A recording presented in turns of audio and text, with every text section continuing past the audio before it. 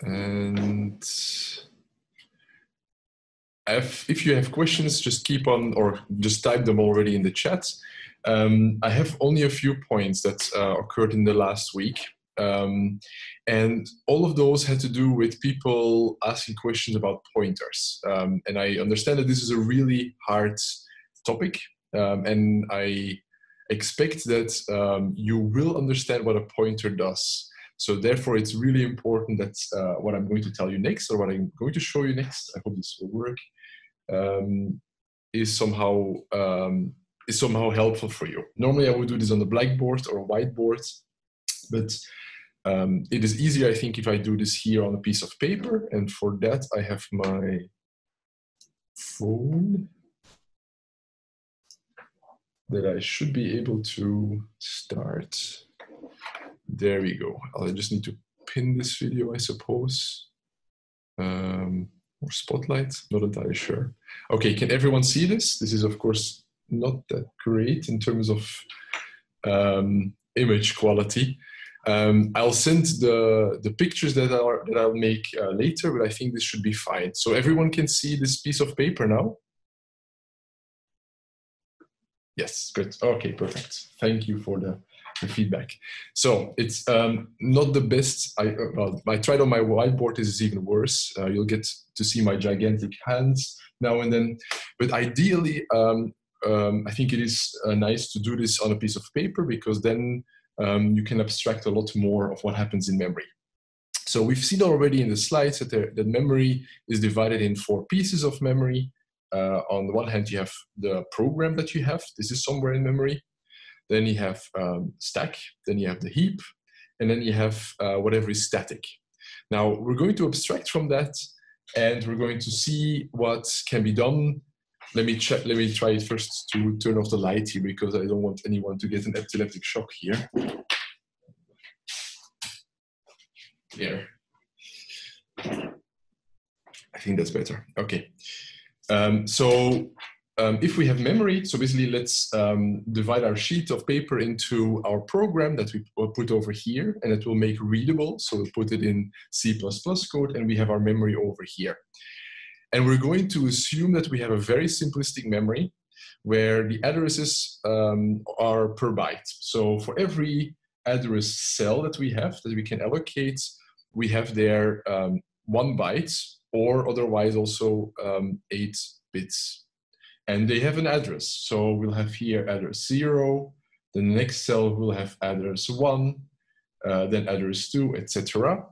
And if we have 8 bits per cell, or we have, for instance, an addressing that is taking 1 byte, we would all the way end up to address number 255. And this is if we have an address that is 1 byte long. Right? That's what we're going to assume now. This is this was true perhaps for very first computers, but from now these are much longer. But let's assume that one address is basically 1 byte. Now, somewhere in memory, we will reserve, whenever we have a variable, we will reserve a piece of memory. So if we have a character, that's the easiest. A Boolean is the same, in fact, but if we have a character, let's call that ch, then somewhere in memory, we reserve a piece of memory that we reserve for a character. So let's say over here, let's say this is at memory address 8, we'll reserve a character. Let's use some color here. So in this case, we know that we have a variable called character, and this is of type character, or we have a variable called ch, this is of type character, and therefore we only need 1 byte. And this eventually is basically getting a value. It has already a value. If we would just do this, then it would get a value that the memory was previously holding. So this is just basically 8 bits. But we could also give it a value. And for a character, we can give it in C exactly something like, for instance, this. Now, this is the first difficult part in C and C++. This character where we use the single quotes means that we have somewhere a table where we have characters like a a B or a 0 like here, or an exclamation mark, those are actually representations that we have somewhere in a table called the ASCII table, where we have from 0 to 255, because it's 8-bit long, a mapping of what every character that we can have maps to in terms of a number. I know it's a little bit hard, but let's, for instance, say here we actually do this. We have our 0. Now a 0 would be exactly the same as having this assignment over here. So we could say this is 48, because the 0 in single quotations is not an actual 0. It's not 0, 0, 0, 0, 0, 0, 0, 0 in binary, but it's actually 48. And if you turn that into binary, you'll have 0, 0, 1, 1, 0, 0, 0, 0. So this is the actual representation of the character being in quotes 0 or 48.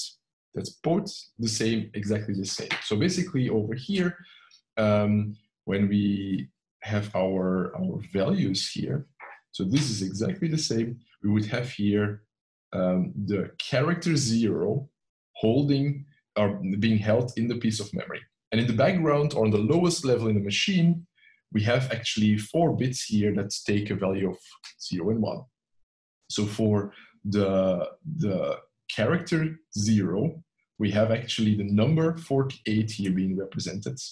And this is basically the binary representation 0, 0, 1, 1, 0, 0, 0, 0.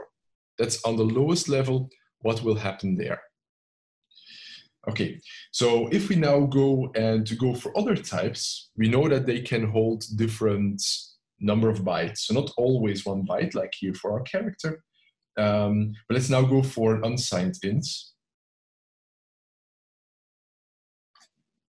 Or an unsigned short int is even better, because then I don't have to create that many bytes. And we call it, for instance, var, or variable. Now what happens there is exactly the same. So what we'll have there is somewhere in memory, for instance here, 2 bytes will be reserved, because we've seen that a short integer is taking 2 bytes, and we'll put it unsigned so that we know that if we have here 8 zeros and here 8 zeros in binary, or a 0 in total, that all of them are zeros. If we would have signed, then we would have the first bit depicting either minus or plus. But that is too much of a detail, I think, for now. To say we have our variable var. This will basically appear here. Let's also do that in a different color. So we have our var, and we know, because it's an unsigned short integer, that we can interpret those 16 bits here in a particular way. Right? So, and it takes 2 bytes. And also that has somehow a memory address. So for instance, 37, and we know that we have then 2 bytes, so therefore 38 are basically the memory addresses that are taken up by our variable var of type unsigned short int.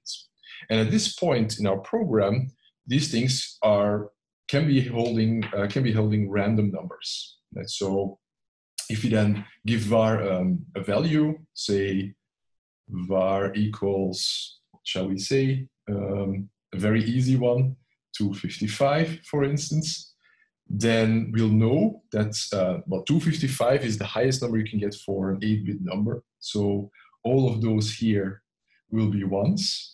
So 8 1s over here, and all of those here will be 0s on the lowest level. Right? So this is what happens when you have a binary representation of the number 255. Let's also put that in green, in fact, that is easier to understand, I think. So 255 is now the value of our variable var.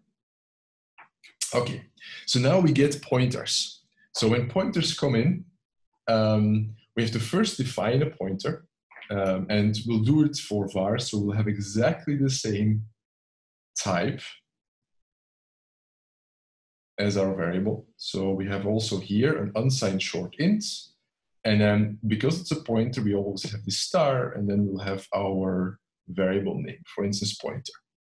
Now what happens then in our memory is that somewhere in our memory, let's put it over here. and is also somewhere having an address, 1 byte is being reserved for our pointer. And we call this, so basically 1 byte is being reserved for our pointer. And this pointer is basically of type unsigned short int, which means that we know that it will point to something that is pointing to, that is reserved or reserving in memory 2 bytes.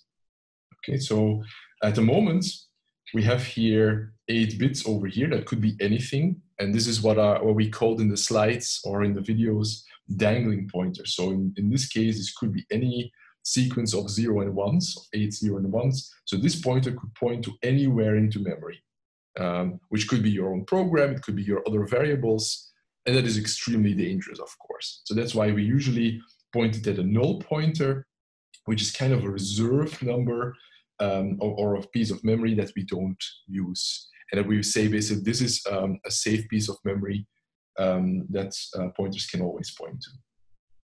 Now, if we want to assign this pointer, or we want to make this point to this variable over here called var, then we've seen in the slides that all we have to say is pointer is the assigns the reference of var, or basically the address of var.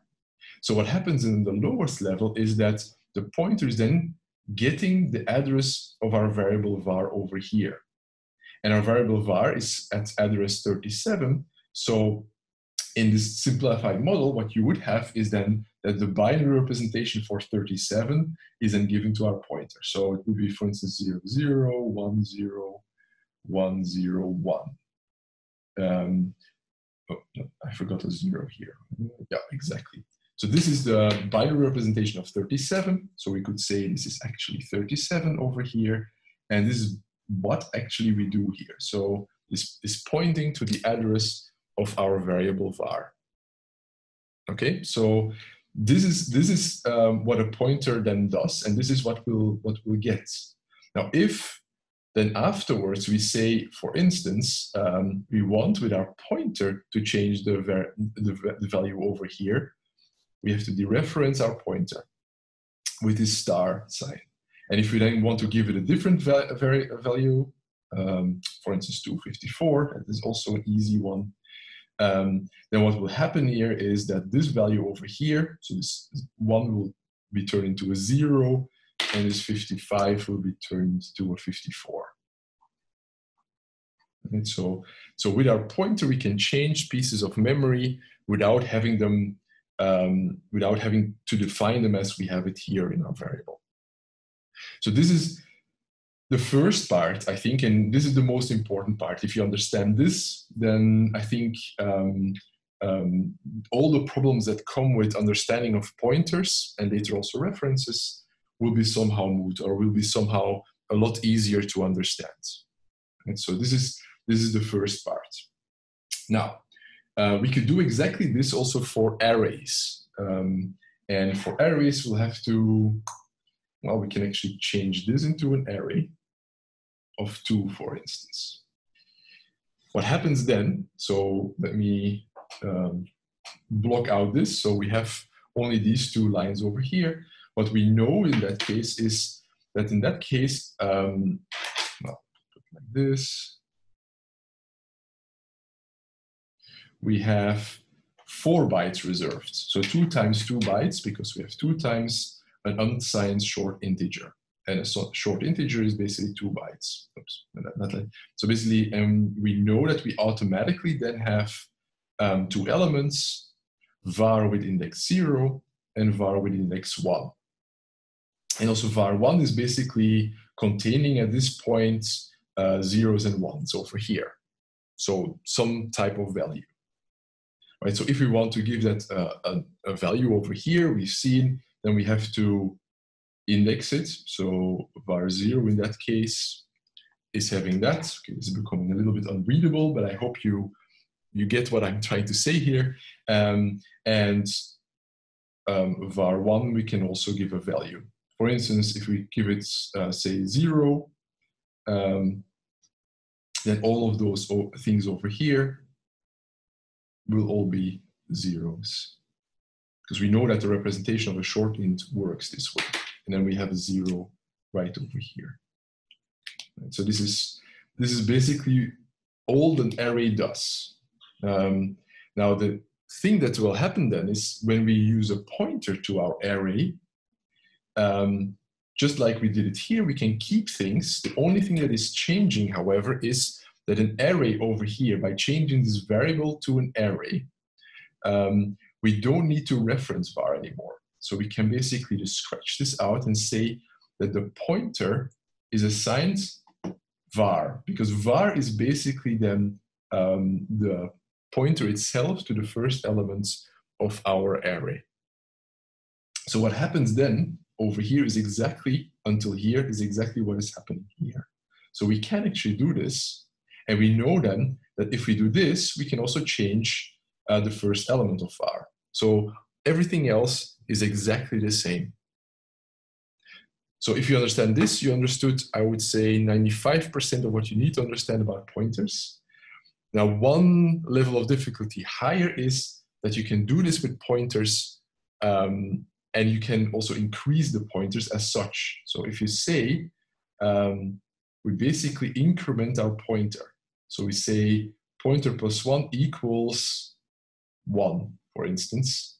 Then what will happen is it will exactly point to the next part. So this over here is pointing to the first element of var. This over here is pointing to the second element of var.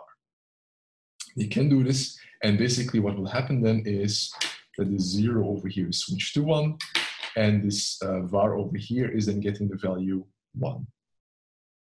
Okay. So this allows you with a pointer to go somewhere in memory and also iterate in memory between different elements of an array. Later we'll see there are nicer ways of dealing with this. You could actually also treat this as an array later on. But this also, I think, points to the fact that it's really hard or really difficult, no, really dangerous to use pointers, because with a pointer, you can go to anywhere in memory. And if you do this for a particular type, so this would definitely be something that you could also try out yourself on the server. You'll see that it will work. You'll see that it is as simple as that. You can actually then move between memory pieces of a reserved array. If you go beyond this array and this array has a certain size, then your compiler will probably give you an error. However, and we'll see that later also, or in the slides that will be published today, that you can actually describe also arrays dynamically. You can say an array is having a variable size, and you can resize those things at runtime.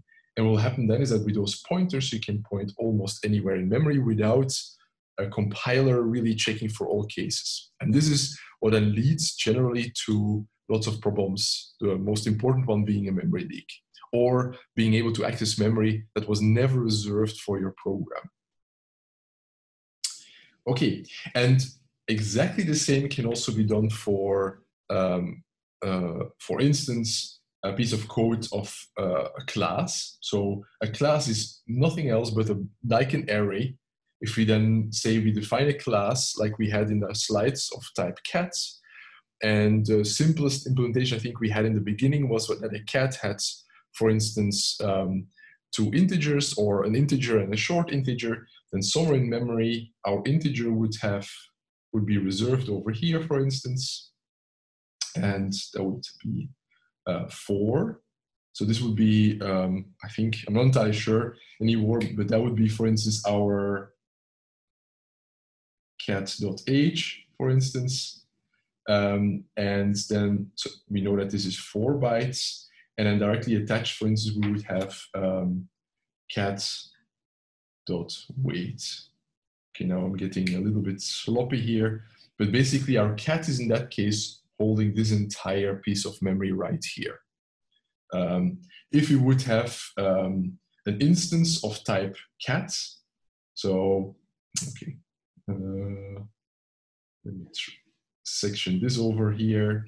So we would have our class cat, where we have everything public, and we have, for instance, here an integer age, and okay, let's call that a character weight, because we reserved 1 byte for that. So that is our class. And then in the instance, we basically said that we have here a variable that we call cat of type cat. So what happens then is that this piece over here is reserved, right? So, and also this is somewhere in memory, and we know that these pieces over here refer to these pieces over here. So the first level of difficulty was we just have one variable and a pointer pointing to that variable. The second level of difficulty was we have an array of those variables and a pointer pointing there. And the third one was we have somewhere a class, which is exactly, or in a way, exactly the same as an array, except that the class has more diverse variables, or can have more diverse variables, and could also have actually here functions that are attached to this class. And these functions are basically pointers to another piece of memory that holds hold all the information that is necessary for those functions. But I think that would be a little bit going too far. But I mean, if you have understand these concepts, I think then you probably have understand everything there is to know about chapter 7. Okay, any questions about this so far? I have a question about pointers. Yes. When you say that you could access that piece of memory in any place, could be if you want to access in a small scope and also in the main function. I don't know if I explained clearly that you could insert or move that pointer also in private scopes or in private functions. Mm-hmm. I don't know. Yeah. So this is basically depending on your compiler. So in essence, not just the compiler. So the compiler will be able to warn you if you try to access anything over here that is not reserved in your code over here. So what the compiler does essentially is it will take all this code and generate out of that machine code that is placed in memory, just like all of these. And before it does that, it can actually check for typical errors. The fact that you, for instance, have or that you are given a piece of memory, it can easily detect then whether you're inside that piece of memory that is given to you or outside. And the same for your variables, it's same for scopes, as you've said. So depending on whether you are in a particular function or whether you're in a particular page, they call this also. I mean, all of these levels can be checked up or checked by our compiler. So before even our program is compiled, our compiler does sanity checks to make sure that we're not aiming this pointer at silly locations where we can do a lot of damage. So that is the first thing that is happening. The second thing is that our operating system will also do that. You know, this is exactly what you will get when your core is dumped. You know, when and many of you had that meanwhile for the last exercises. So if you have a core dump, then what that means is you try to reserve a piece of memory that did not belong to your program or the part in your program in which you were active. And I think this is the level of detail that I'm going to give here, because anything else would be would go too far. But basically, those two levels, for instance, your operating system and your compiler will already check for lots of things, and it will generate errors if you do things wrong. But, and this is the conceptual part here, if you have a problem, or if you do actually, for instance, one of the things that I stressed at chapter 7 already is that you, for instance, delete things, or you should delete things when you create them with a new keyword. If you're not careful there, you could actually delete things that were never created, or you could delete things twice. And in certain circumstances, it's really difficult for an interpreter and an operating system to check for that.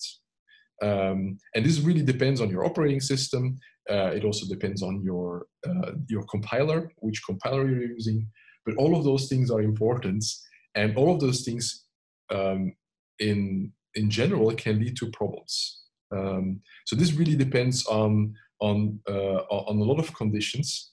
But, and this is the most important part, if conceptually your program is always following a certain set of rules, like we're trying to teach you, then you will never have this problem. I mean, if you have an array and you're never running out of bounds of this array, if you notice this array is always 2 elements over here, and you will never give it an index that is higher than 1 and never lower than 0, then you're fine, basically. This is what happens. And it could be that there are compilers that start giving that don't give an error when you try to access var2, for instance, in this case.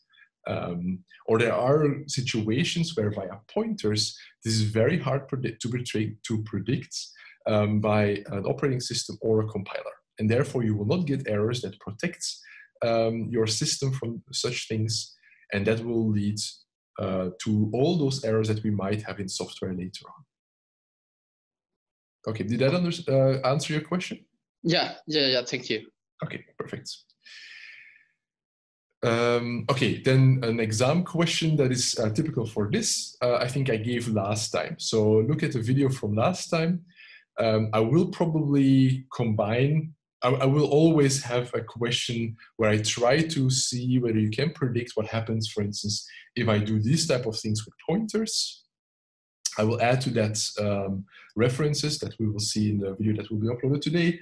And you need to predict what the value will be that will be outputted then if I read a certain thing afterwards. So the exercise that I gave you, or that I gave as, I think, exam 05 in the Moodle, and also in this video, I think is a very good example there.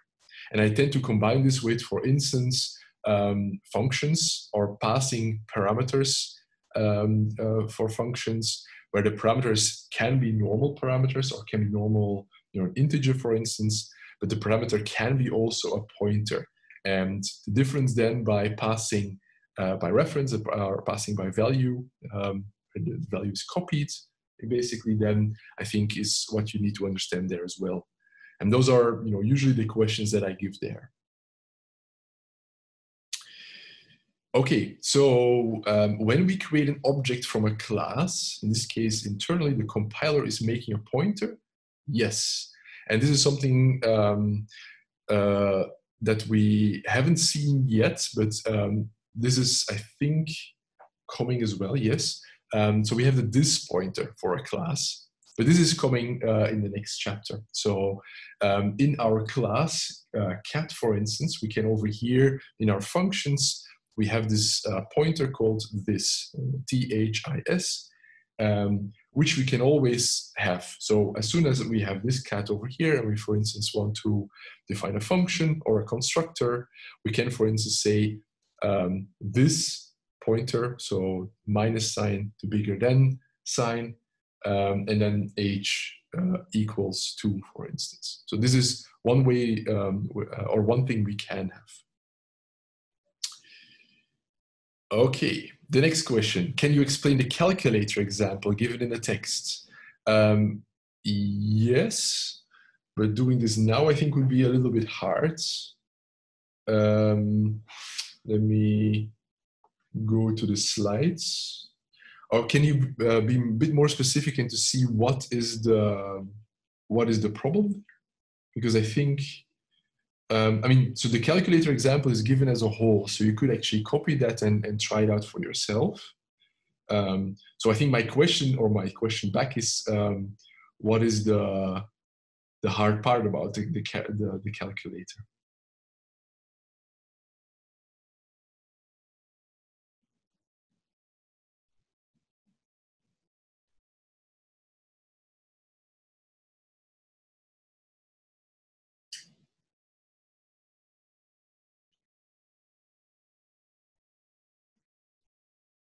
And if you have more questions, then please ask, because I think I ran out of questions here in the chat window.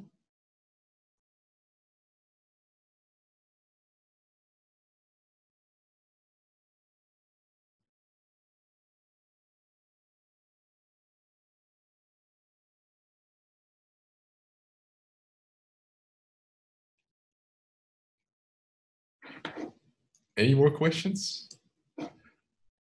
Okay. Another question is about the exam. What are we, or what can we bring?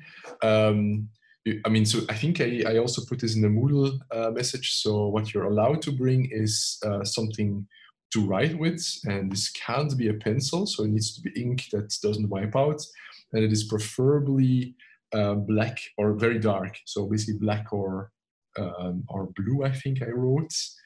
But that is the most important. Your student ID I also will need.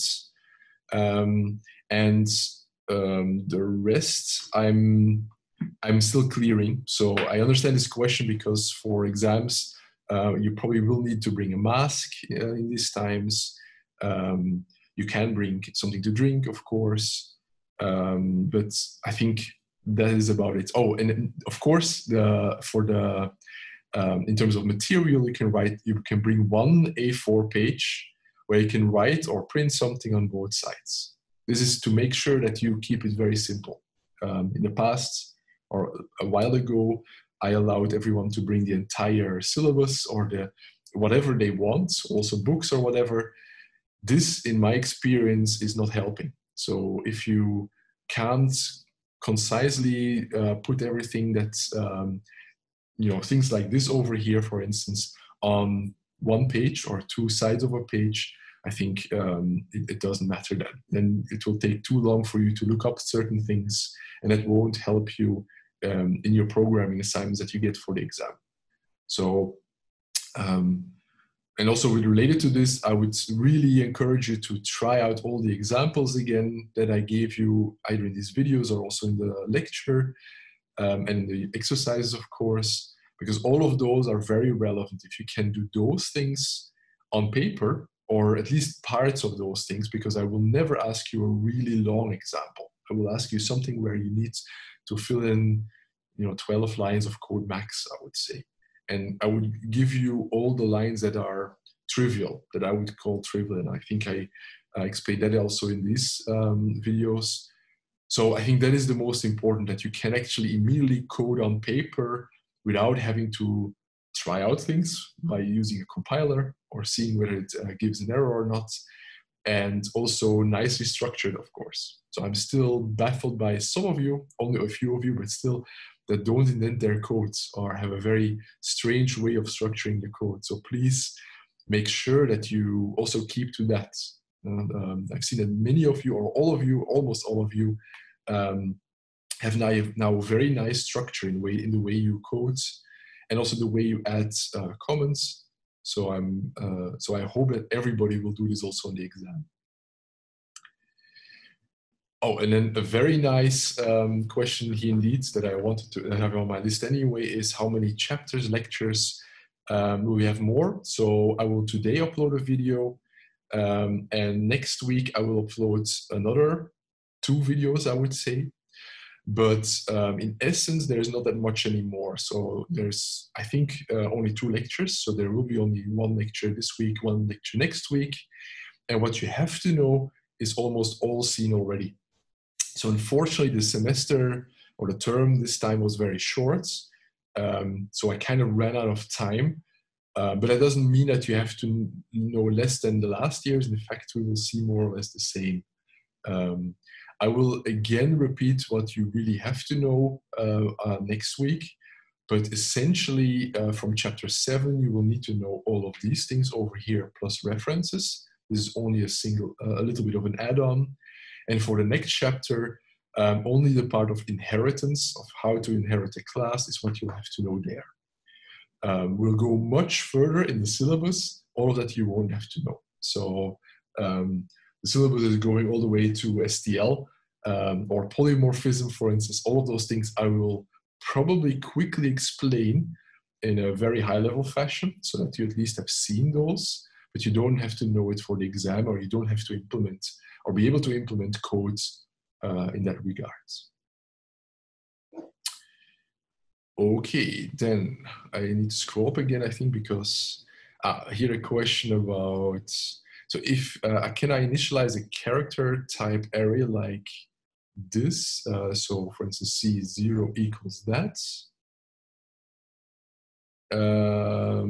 Yes, you can, exactly. So the question is if you have a character array in that case, so it needs to be of type char, but if you then immediately initialize the first character of your array to the 0 or to 0 as a number, or to between quotes /0, then you basically have a way of saying this is an empty string.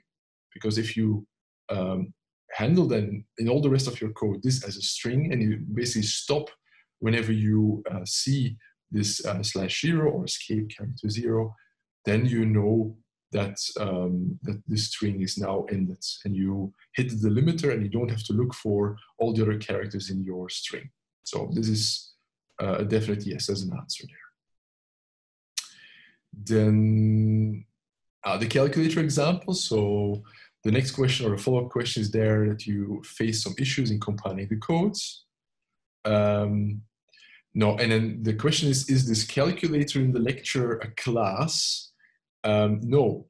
So basically in the calculator example, we first see how you can modularize your code. So this is kind of as a preface to what we'll see as a class, of course. So we've seen also structs as a follow-up of class. And then we've said we never use struct again, we'll just use class as we've seen here in this cat example, for instance. We've also seen the calculator example for our namespace example. So there we declare the namespace calculator. And this is basically saying all of the things that we're going to define from now on. And this basically a set of functions will call also all of this part of the same namespace. Essentially, the namespace is something that is handled by the compiler, but that is, other than that, not important for you, really. And that's also why for the namespace standard or STD, for instance, I will never ask you this for the exam. I will give this already in the code so that you can use cin and cout or endline as things you can just use in the code, but I don't want you to learn this part by heart, because I think this is not one of the most valuable things in C++ that you might have difficulty with, or that is a little bit harder. I think this is just a part of the language, but conceptually, I think it is not something that many of you will have problems with.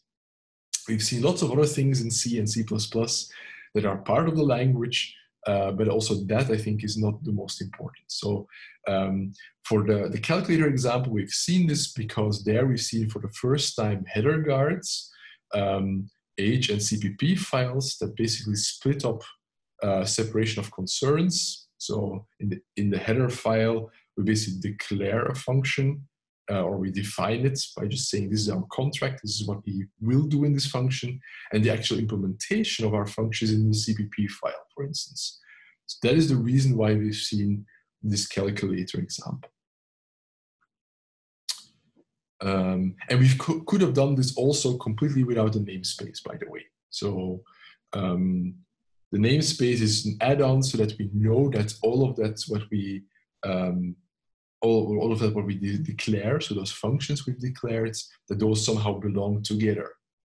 Another way could have been that instead of saying this all belongs to a namespace, we could have, for instance, all started these functions with calculator underscore and then the name of the function. So for instance, we would have calculator underscore calculate as a function, or calculator underscore read operand.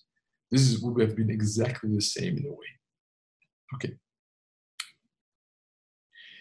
The pattern of the header file is different. I'm not entirely sure what that means. So there's a calculator.h file, there's a calculator.cpp file, and there's the calculator or calcmain.cpp file. So my question back to you is, what do you mean with pattern of the header file? Maybe there's a mistake in the slides, so I definitely could be. Okay, another question to me privately was, someone started with this 20-second video. Can I relate pointer concept with the swap function we used before? Okay. So this is something that is definitely important also for the exam also, I would say. And that was also, I mean, there I would also look at the video from 2 weeks ago, I believe, where I actually implemented the swap function. So if you, I mean, I think by seeing also what a pointer really is, or the way on the lowest level the pointer works, if you give a pointer as a parameter to a function, what you will do is actually you will give something that points to another piece of memory. And if the function then has this over here and then can follow whatever is then following somewhere else, we know that if the function then can change this and then return, that this will be left changed after you exit the function. I think this is the main reason why I show the swap function. And this is the passing by reference part. And this is, I think, the most important. Okay, then back to the calculator. Is this a case of inheritance? No. So the calculator part has nothing to do with object-oriented programming. It is basically saying we have a couple of functions that belong together, and therefore we use this namespace. And they belong together, therefore we put them in the same header file and the same CPP file. And in calc main, you basically then include calculator.h so that you can have kind of a library of functions that you could use all the way together. So it's kind of the way you split things up into files. But this is, at this point, not C++. This is completely C in a way, apart from the namespace, perhaps. But in a way, this is everything. I mean, this is not using a class. And I would also not look at the calculator example as an example of how to do it, because later the calculator example will be implemented as a class, or should be implemented as a class. The next question is, are we going to get another assignment after the one with the hangman game? So that's the current one. No, this is it. So we debated also this amongst your tutors. The problem is that if we would have to give another exam, another exercise, or another set of assignments, then the problem would have been that you would have to continue working as you were beyond lecture period, and many of you already have exams straight after this one, so straight after the week after the next. So that would mean that you would have to fill assignments and at the same time do everything else. So this would be, I think, a bit too hard. So what we're going to do is we're going to then finalize this. We won't have a presentation phase as we would have it in previous years, where you would present to us your codes. Instead, the points that you assemble are half of the points.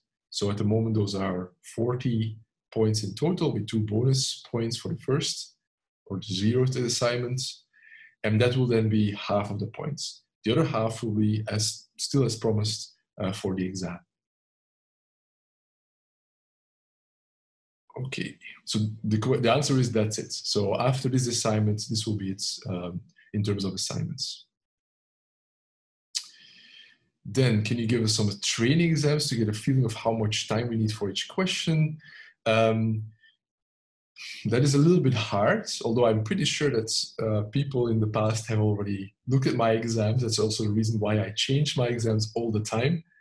But in essence, I will have about so 3 or 4, I would say 4 or 5 questions that are very small and where you have to implement small pieces of code. Whereas the hardest parts or the hardest questions are the ones that I've seen in the previous videos, in the Q&A videos. For instance, this drawing a Z or drawing an X or something like that is, I would say, a hard part, and that would be like one gigantic question.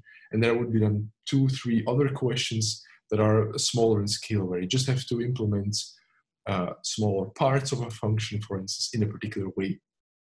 And what I will then ask, in essence, is you to implement a loop with a switch or an if-then statement to get a basic algorithm going. And there will always be a question about exactly this. So to see whether you have your conceptual model of what is a memory in C and C++ and how pointers work. That will also definitely be one of the cases. And another question will be about how a class is defined. And that is, I think, the one where you really have to know, for instance, what constructors can do or what a constructor is for at all, and how to implement that. So the fact that you then have to, for a given class, implement functions that belong to that class, and that you know, for instance, what public and private might mean in that case. So this is also a question that appears again and again and again. So those are, I think, the general concept, because after all, this is an introduction to programming session. I think I put lots of value of you single-handedly solving a little problem. And for those little problems, you have to really be in control of these type of concepts. So I think this is the hardest part. It's not about learning by heart the fact that that you have something like namespace, for instance. That is not the aim. The aim is really about the understanding part. That's also why you can actually take this A4 site with you. So I would all advise you to put something like this, like a small example, or put, for instance, the syntax of a class, how to define it, a class implemented or a function implemented in a class. The fact that you have then the class name with the double columns and then the function name, etc. All of those things are then, for me, less important. And if you put those on your A4 page, you should easily then be able to write how things are working. The fact that you have a function with a return type, for instance, with certain parameters, how that works is very important. Okay. Then the next question is, what is the criteria for the check of the first new exercise? My code seems to work fine when I tested it, and it gives me the right outputs, but check says that it does not work. Okay, there I have to quickly refresh my understanding of the new exercise, of the latest exercise. So bear a moment.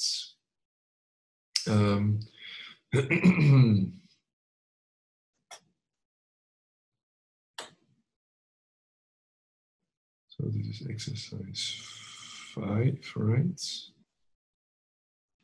And let me check also what the exercise does there.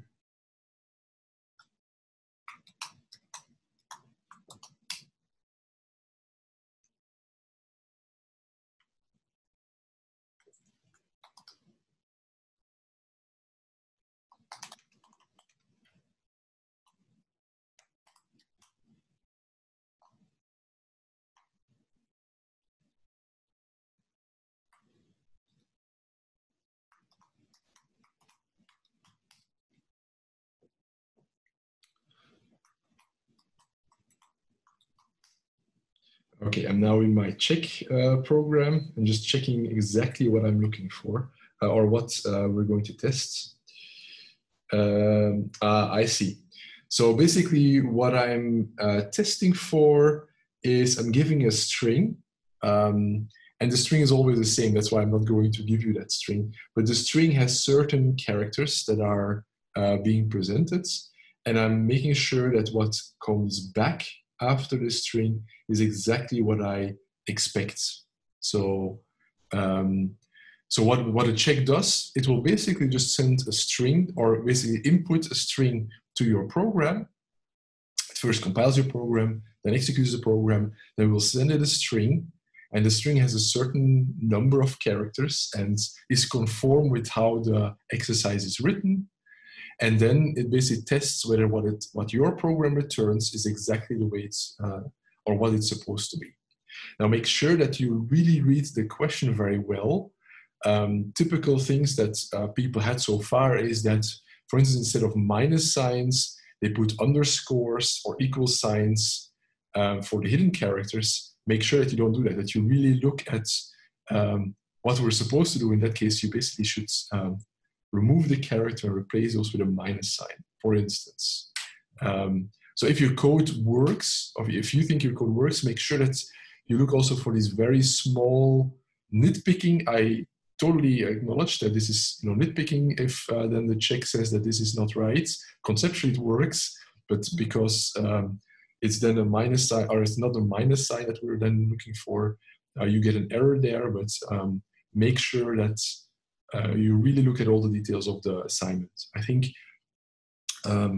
I tried out all the things, and I've seen that many people have already solved that one. Make sure you look at all the details of the assignments. If you still have problems, as before, after trying this many times, just send me an email if you have more questions there. Okay. Then, will you be subtracting points if, for the example, writing size of versus size of? I assume this is for the exam, right? So in that case, I have to confess, your handwriting is sometimes really nice, but also not in other cases, not that nice. So whether this is a capital O or not, for instance, for this example, if you have to write size of, I won't probably be able to see this. So I will, for those type of things, give you the benefit of the doubt. Also, whether a dot, for instance, if you have a member function for a class, for instance, here for cats, and you have then cat dots, or for one of the variables, for instance, sometimes those dots look like commas or whatever, but I'm not going to do that level of critical analysis. Then another question privately to me is about registering for the exam in Unisono. I'm aware that there are some, especially from the mechatronics students, but no, actually all students, there are some problems there. All I can say is there that the examination office is on it, and they will leave the registration for the exam open until 24 hours before the exam actually happens. That means don't panic. You have still time to register for the exam, although I would suggest to do this as soon as possible. So the sooner, the nicer for me, because then I know how many things I have to print out. But the period did not pass yet. So basically in the Unisono system, I think the deadline was somehow April, but don't worry about it, that is not the case. So you will be given until August for sure to register for the exam. And the fact that they asked me, it's basically I will pass it back to them, but I know that Mrs. Berg from the examination office is on it. So try again in a few days, I would say, because then I think you should be able to register in Unisono. The next question is, can you explain inheritance of a class? That will be seen in a video that I will upload tomorrow. And this is kind of a shortcut to the next chapter, and I'm aware that this is necessary for the last assignment. So I will actually tomorrow in this video show exactly what is necessary. The concept itself is actually fairly simple. Some of you already have easily solved this. I think even last week, some even. But I think that's, the thing that will be necessary for explaining this will be then given by tomorrow, or tomorrow itself. The next question, can you tell us how check identifies the actual output between the rest of the texts? It does this by string matching. So basically it will look at what you're giving back. It will ignore everything else. It will look for a substring that is the right string. So if you print things before that or after that, it will ignore that. But the actual string that it looks for is, if that is exactly matched, then it will check or it will return okay. This is another reason. So basically, if your string has spaces between the characters, that's another common thing that has happened. Also there, the check command does not say okay, because in the example or in the assignment, you basically have, for all the hidden characters, you have minus, minus, minus, for instance. Okay. If we finish homework late, will I get points for that? Depends. So up until now, I have allowed people to finish late for a very good reason. So if you will finish later, then please tell me so, and then we will still look at your exercises. If not, then we might miss your exercises and put a 0 there. So this is really on a per person basis, and this is on an exception basis, I would say. So you will have to email me if that is the case. If you, for some reason, you have missed a deadline or you think you will miss a deadline. Okay, some people say that they were able to register now for the exam, so maybe it is already for all directions, so basically mechatronics or HCI or some other study programs. I think it has been opened. I hope it has been opened for now for everyone, but just try it out. If it's not possible by next week, I would say just send me another email.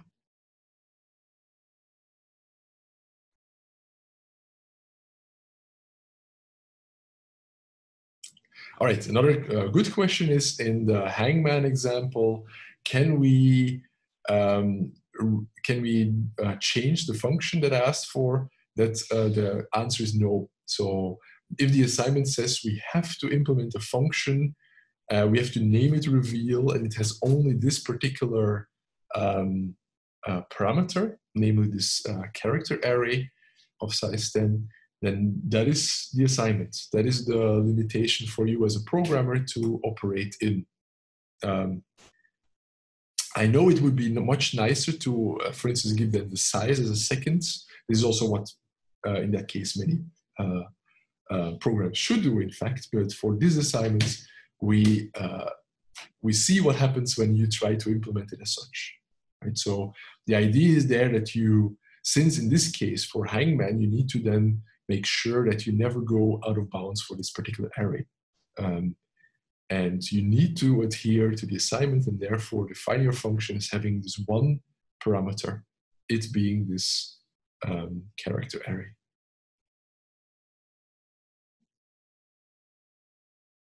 Okay, any other questions?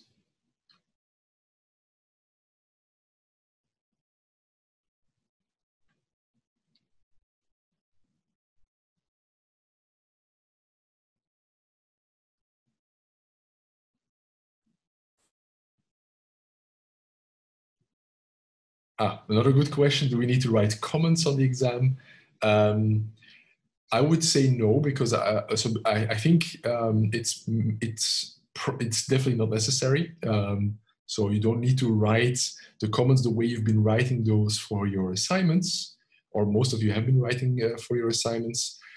It could, however, help you in certain cases. So if I have a question about understanding whether you really grasp the concepts, and you make a silly mistake, if there's a comment behind that that explains why you do things in a certain way, it is giving me some more information.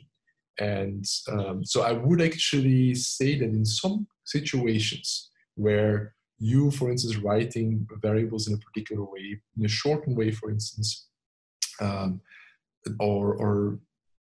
you want to give me, as somebody who then grades your paper, more information, comments are the way to do it.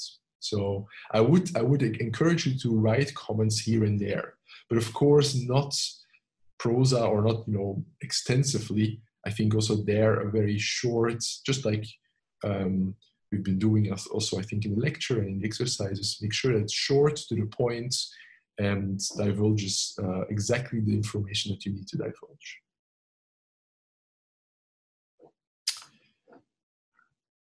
Okay, so I get more positive comments of people saying that they can actually register for the exam. So it looks at both HCI and mechatronics can now register. So that should be okay. Okay, somebody else said that in Unisono it's until the 24th of July. So maybe you should actually not wait too long before actually register. But Also there's a problem. We can actually open or keep this open until the end.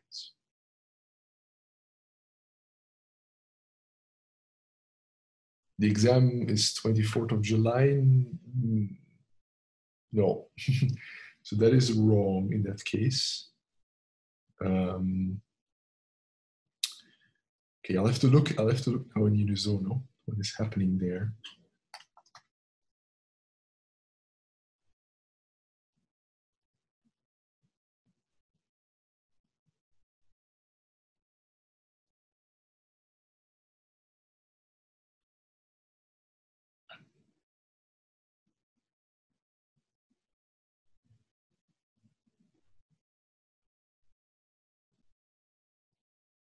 I can see that 40 people have already registered. So that is definitely working. But I can't see when and where in the system. So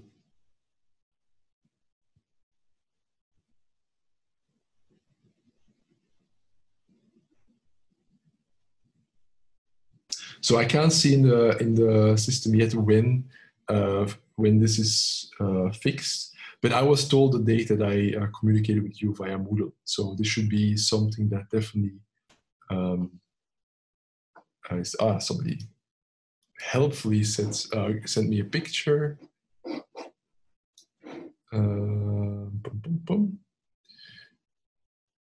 But also there I don't see when the exam is, right? I see how many credit points, I see the periods. But it doesn't say when the exam is. So,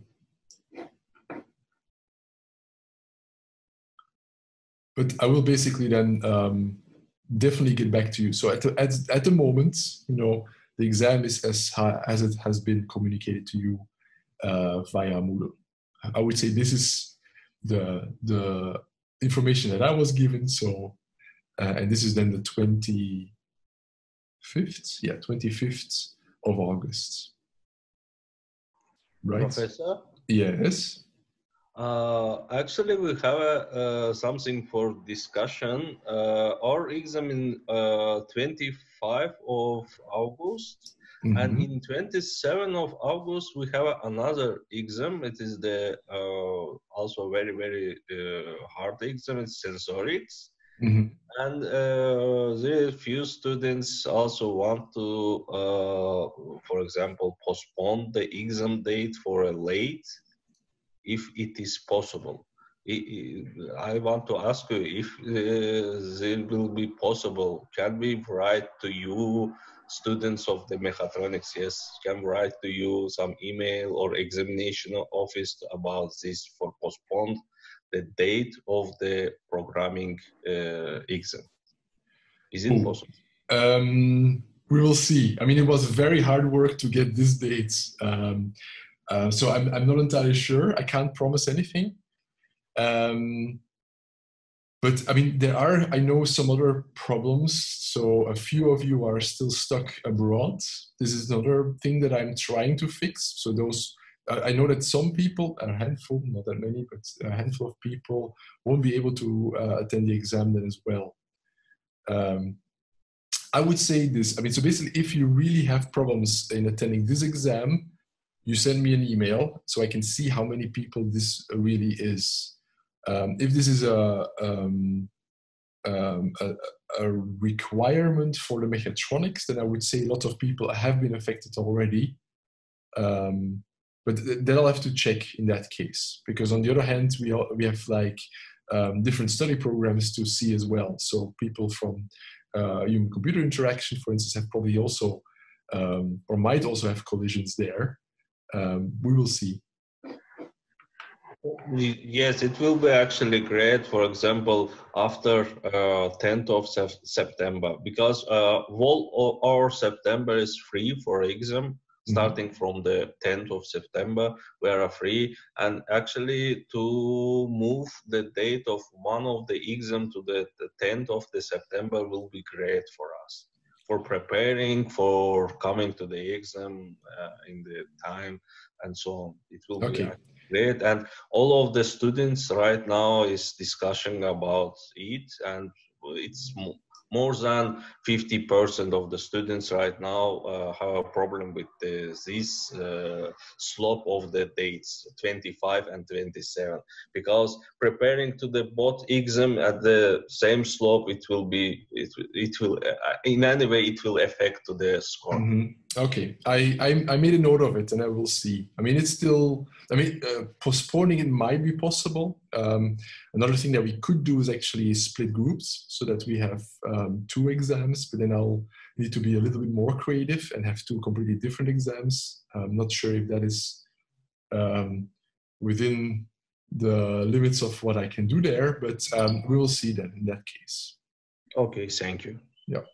Can I add something to this? Yes. I think it would be then better to have 2 groups, because for some of us to have the exam in September would also be not great, because some of us are doing internships or have planned a holiday now that we knew that the exam is on the 25th of August. Yes. So for me personally, it wouldn't be that good to have the exam in September. Okay, good. And I think this is probably then the way it will go.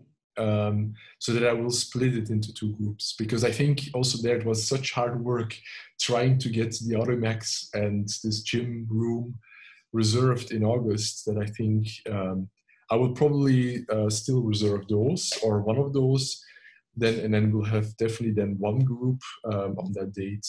And then for those that really have a problem, and if it's mechatronics students, I think there's probably 100 people that will need a new date at a later time.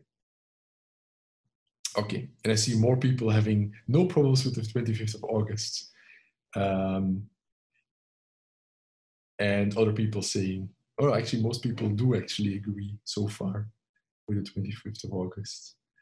But we'll see then how many, and in that case, we can probably look at feedback from you. So in that case, I'll probably ask in the coming weeks, because this is now getting later and later. I mean, remember, ideally, or the idea in the beginning, or the way we've done this in previous years, was we just hold this in the last lecture week. We're now end of August instead of middle of July. And to postpone this to September is, for me, not a problem. But I can imagine that for all your planning, this has probably been a disaster. And for me, probably it also would be easier to have then 2 exams that are a little bit smaller, so I don't have to have 170, 180 people to take care of at the same time. Okay, lots of people saying that the 25th is great.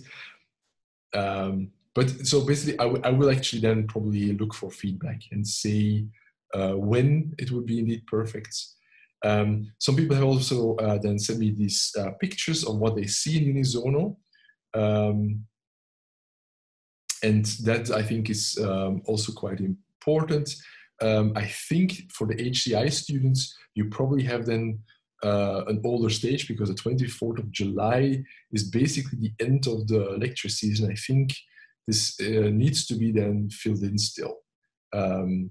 So I will actually look at the examination office or ask the examination office of the 3rd faculty to see whether this is exactly, or whether it's their doing. But rest assured that the date that currently stands is the 25th of August.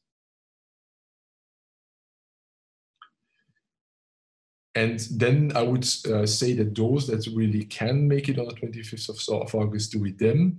Those who would think it would be better to postpone it to September can do it in September. But, and that's another thing, I can't guarantee anything there yet. So we'll have to then reserve rooms again, which is logistically not as easy at the moment. We'll see. But I mean, this is what we'll try. Okay, anything else?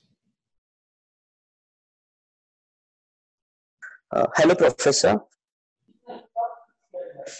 Yes, I can hear you. Actually, the problem with the exam date is only with mechatronics students. So Yes. I think the group of mechatronics students exam can be postponed by from your Yes. side. No, this is what I got. This is, I mean, I understand the problem. So I need to see how many people are affected, because the mechatronics students are a big bunch, but you know the rest is also still quite a big bunch. So the way, I mean, and some mechatronics students also might not have been assigned or signed up for that exam that is colliding 2 days later. So we will see. But all I can promise at the moment is that we can actually try to split this in 2 groups in that case. Okay, any other questions?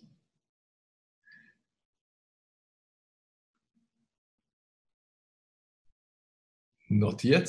So just to wrap up, basically, is that next week we'll have the last Q&A session on Thursday as well. And before that, I will make sure to upload all the videos, the lecture videos, that will then also tell you what is the scope of the exam. But basically, I've already told you this. So what we've seen now, or what we'll see now in chapter 7, and what we see out of chapter 8 is basically just inheritance that you need to know. And that's exactly what is also asked in the last question of the current assignments. So basically what you then have in terms of assignments will give you a very good idea of what topics you need to know for the exam. Okay. Right, so there's no more questions that I see. So you have 5 seconds to open up your microphone and ask me a question. Okay, no more questions. Good. Then thank you all for attending. And as I said, next week we'll definitely have a Q&A session because it's the last week of the lecture season. And by then we will have everything covered. And then everything should be in the Moodle system for you to study. And by then I think that's the last chance also that you can actually have direct feedback from us. All right. So thank you very much. And we'll see each other next week.